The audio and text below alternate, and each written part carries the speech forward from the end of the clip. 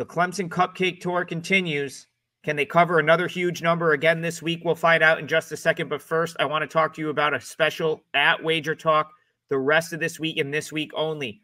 College football, rest of the season, just $2.99. Using coupon code CFB $2.99. You can use it for the rest of my college football plays. If you like Maction, that's one of the conferences that I am tuned into, that I play the most.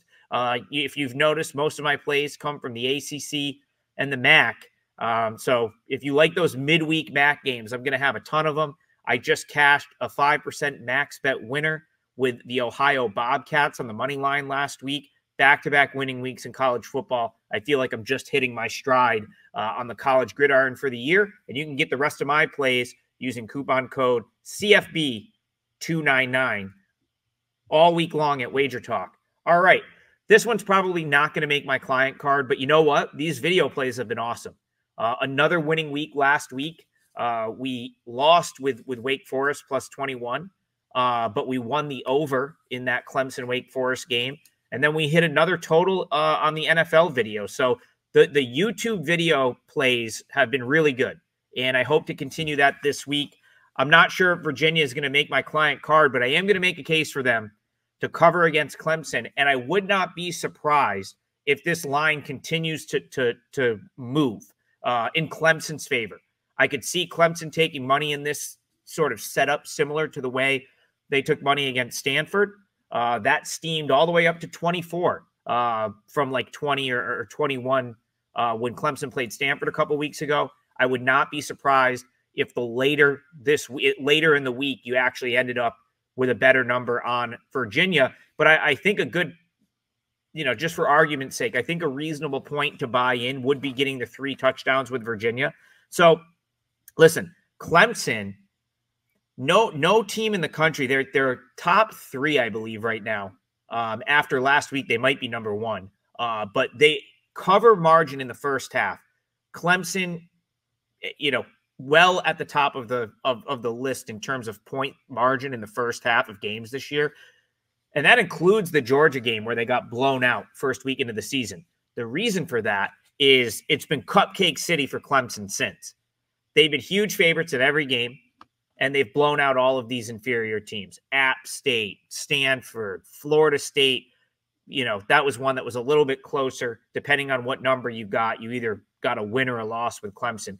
Last week, just destroy Wake Forest. But really, I mean, this is, you go to that Georgia game week 1. It's really just been inferior opponent after inferior opponent ever since. So they're 5-1 with 5 straight wins, but they've really hammered some bad teams. Virginia's not that bad. I look at this Virginia team, and I don't think that they, I don't think they're a Stanford. I don't think they're an App State. They don't have as many issues as NC State. They beat Wake Forest. And I think at this point in the season, Virginia is much better than Wake Forest. I look at Virginia. I see a team that's 4-2 that played one bad half of football against Maryland and lost a hard-fought game last week to Louisville. That's not Wake Forest, in my opinion. Yet, these two teams, now granted, that game last week was at Wake Forest, but it's priced pretty similar. Now it's a 20, you're still looking at a 21-point spread. Clemson is home here, but I've been to Clemson for a noon kickoff. I talked to a bunch of people at a Clemson tailgate. They hate the noon kickoffs. The fans always talk about, how sleepy that stadium is in the first half of a noon kickoff. They don't like playing the noon games. These are the fans, not so much the players, but the crowd just doesn't have the same energy. I went down for Clemson-Syracuse a couple of years ago. It was a noon kick, both teams ranked, and the crowd was asleep till the middle of the third quarter. And, that might not seem like a huge deal, but that's a big deal when you're talking about needing to cover a 3-touchdown spread, which is what Clemson's being asked to do here. The other thing is they've had big leads at halftime in every one of these games this year, pretty much. Like all of these 5 wins, Clemson's had a big lead at halftime, and they've given up a lot of points in garbage time. Now, garbage time is fine when you're dealing with like inept offenses that can't move the ball, that aren't a huge threat to score and backdoor, but that's not Virginia. this Virginia offense has a really good quarterback in Anthony Colandrea. They run the ball, serviceable in the running department. They've got receivers that can make plays. This is not a bad Virginia offense by any means. And, if it comes to that, which I'm not even saying it's going to come to that, but if it comes to Clemson getting a 3-touchdown lead, a 24-point lead, even a 4-touchdown lead here, you certainly can't write Virginia off being able to move the ball, especially if Clemson sort of goes to that zone coverage. That Colandrea will pick that apart. He's super mobile. He moves around. He's sort of great in that regard. So I think that there's avenues to victory a couple of ways. I don't think it's impossible that Virginia hangs in this game. But if they are sort of out of it, if they do fall down 3 scores, 4 scores, I think the back door is probably wide open here based on Colandrea's ability to make plays and Virginia's offense being, just a little bit better than some of these offenses like Wake Forest, App State, NC State that dug themselves big holes and really couldn't take advantage of that soft Clemson defense once it gets to like the garbage time portion of the game, backups in, so on and so forth. The one game this really reminds me of is that Stanford game. And I would say the one quarterback that's similar to Colandrea is Ashton Daniels. And he got hurt toward the end of the third quarter in that game. Now, Stanford, it was the same. It was a similar number. I think it opened, it was at 21 for a lot of the week. I think it actually went off 24, Stanford plus 24.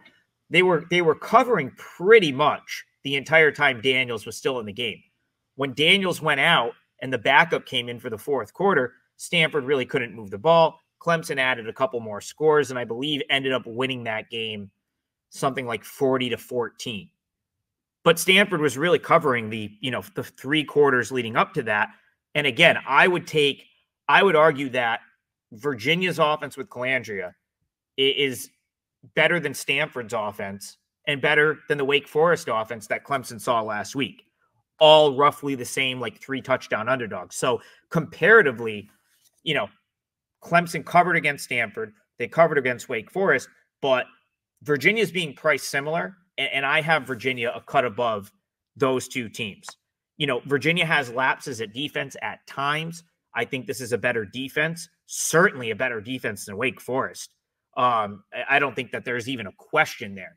Especially if you watch that Louisville game last week. I know Wake Forest and Virginia got into a little bit of a shootout earlier this year with each other, but Virginia's defense right now is far better than the Wake Forest defense that Clemson faced last week, in my opinion. So when I add all of that up, I think it's going to be really difficult for Clemson to pull away and win this one by more than 3 touchdowns.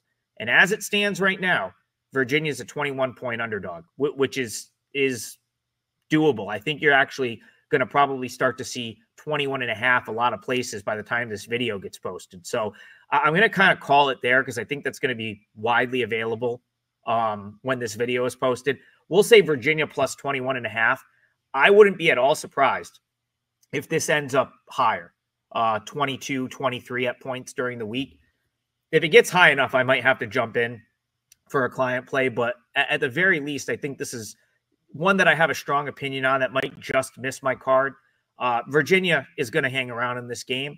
I'll be thinking long and hard about adding it to my client card. But for the sake of our college football videos that have been red hot, I think we're something like 7-2. The last 9 of these have been on a really good roll. We'll call it Virginia plus 21.5. Give me a like, subscribe to the Wager Talk YouTube channel so we can keep bringing you these free pick videos, and go check out that special. I also have a great college basketball special. Coupon code TRIGCBB, TRIGCBB. It gets you my college hoops full season at an insane discount this year. I'm up 50 units in college basketball across the last 2 seasons, and I look forward to doing it again this year. You can find me at Adam Trigger WT across all platforms, and we'll see you guys again for another free pick video here on the Wager Talk YouTube channel.